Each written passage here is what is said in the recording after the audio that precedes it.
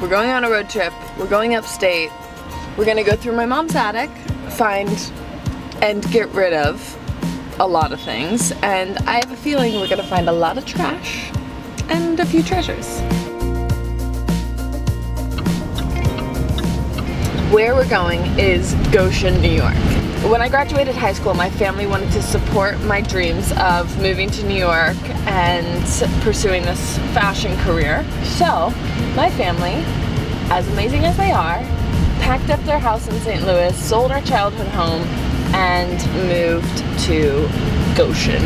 Now we're moving on back to St. Louis. It's gone full circle. We're driving! It's our exit. Honey, we're home! This is my baby. It is my very first purchase with my very first paycheck. So many memories in this car. I think I had like one of my first kisses in this car.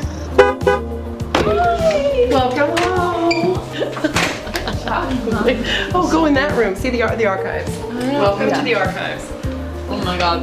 I have a feeling this is gonna be like a trip down memory lane.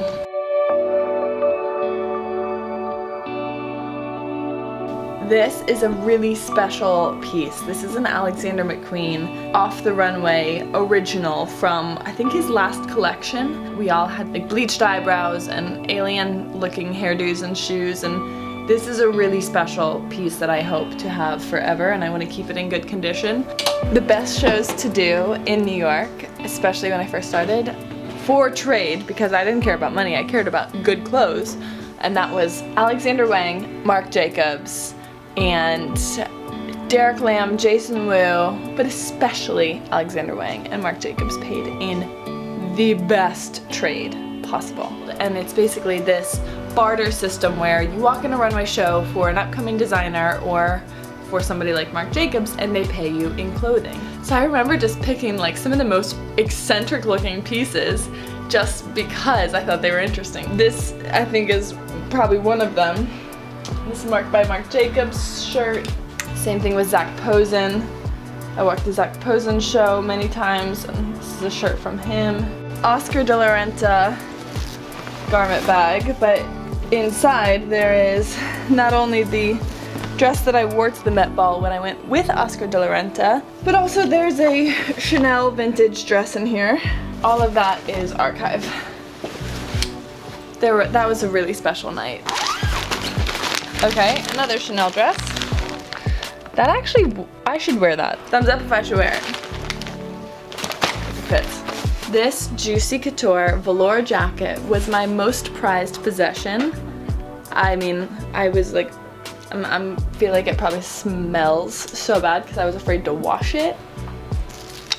This Rodarte hand knitted sweater, like one of a kind, is probably very, very valuable, and I told you we were gonna find treasures like this. Okay, this is from my very first Victoria's Secret runway show in 2011. This is from the Victoria's Secret show as well.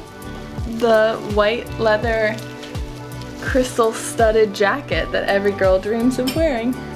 I did this Vogue shoot where I was shot like a story with all of these Olympic athletes, and they gave me their shoes and hats and swim caps and some of these swim trunks.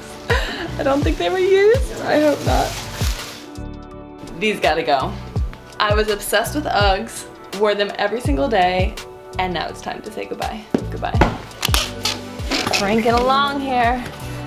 I lost count of how many boxes we went through. All I know is that I just went through 10 years of clothes, of shoes, of things, of memories, and I feel much better going through all this. And now I'm exhausted. Thanks, Mom. Glad we get to it. It was.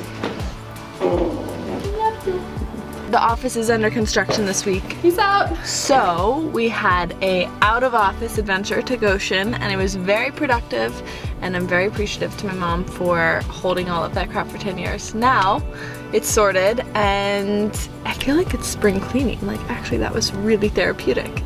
And I found some really special things. So, okay, peace out. Bye.